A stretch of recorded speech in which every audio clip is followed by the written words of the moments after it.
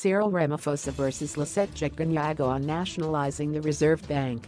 President Cyril Ramaphosa once again waded into the debate around the nationalization of the Reserve Bank on Thursday. During a parliamentary Q&A session, Ramaphosa said the Reserve Bank should be owned by the people of SA.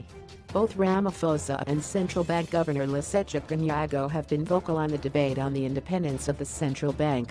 We look back at their various statements on the matter, Ramaphosa addressing the National Executive Committee in January, urging the party to speak with one voice on the nationalization of the bank. Investors take flight when we speak at variance with one another. This is especially important on issues such as the ownership, independence and mandate of the SA Reserve Bank.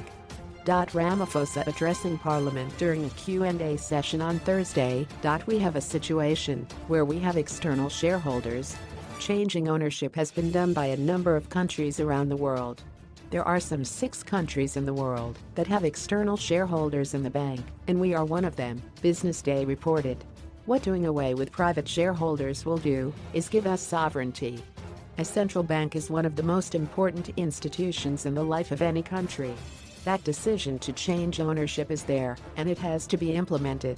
That is the position and there is no hidden agenda, said Ramaphosa. Lesetja Kganyago on the elections manifesto, which called for policymakers to consider growth and employment when setting interest rates.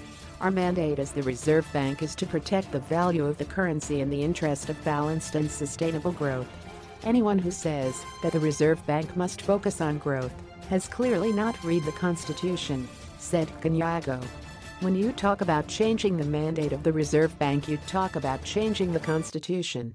Kganyago during an interview at the World Economic Forum in Davos, depending on the valuation used, nationalizing the bank could cost anything between R20 meters and R100 billion. Business Day reported the governor as saying, whatever the figure, if the government had that money, which I know it doesn't have, would it spend that money buying the Reserve Bank?